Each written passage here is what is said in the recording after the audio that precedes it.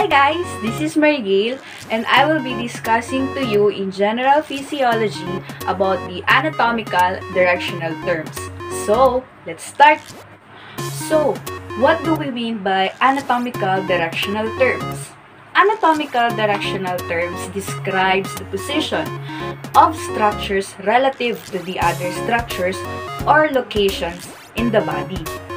So, our first term is superior and inferior.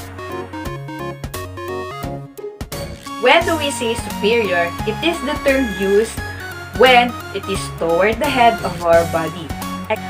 For example, the head is superior to the hips, meaning the head is the structure that is above to the another structure, which is the hips. Another term is the inferior. Inferior is the opposite of superior, which means it is away from the head.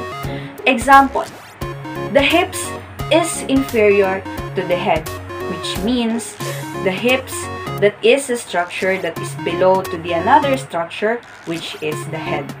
Another set of terms are the medial and lateral. When do we say medial? It is toward the middle of the body.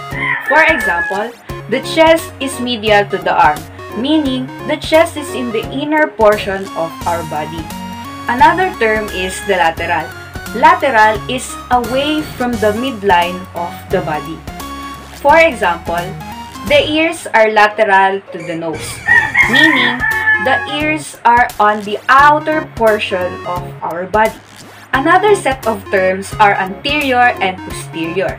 Anterior is the term used when it is towards the front or in front of another structure, while the posterior, it is towards the back or in the back of another structure. For example, the kneecap is located on the anterior side of the leg. The shoulder blades are located on the posterior side of the body. The last terms are proximal and distal. Proximal is towards or nearest the trunk of our body, while the distal is away or farthest from the trunk. For example, the knee joint is proximal to the ankle joint. The hand is distal to the shoulder.